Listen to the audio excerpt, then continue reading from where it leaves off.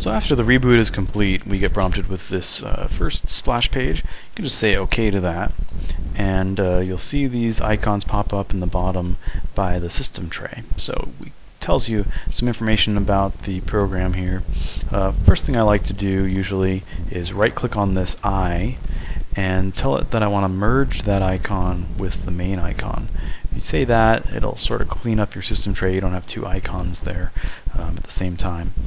You can pull up that email that you got. This is a sample of what that email might look like, and it includes this registration code here. So I'm just going to highlight that and copy it. And then you right-click on this spinning A and click on the About Avast. When you do that, it brings up this dialog, which includes a button that says License Key. If you click on License Key and paste the code in there and say OK, it will thank you and tell you that it's been successfully inserted.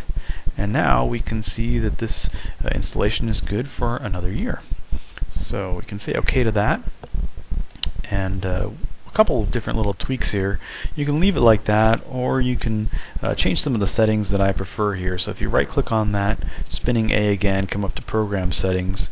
One of the features that Avast includes is some sounds that tell you when the virus database has been updated, but it's sort of an distracting sound, and it comes up fairly frequently, so I usually like to disable that sound.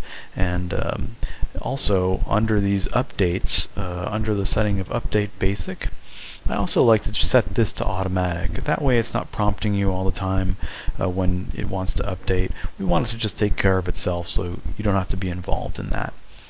Say OK to that, and now our computer is completely protected. So you can use your computer in confidence. And if you have any other questions, feel free to come to TechEase.com or give us a call at 805-564-EASE. That's 564-3273, and we can answer any of your questions. Thanks a lot for watching.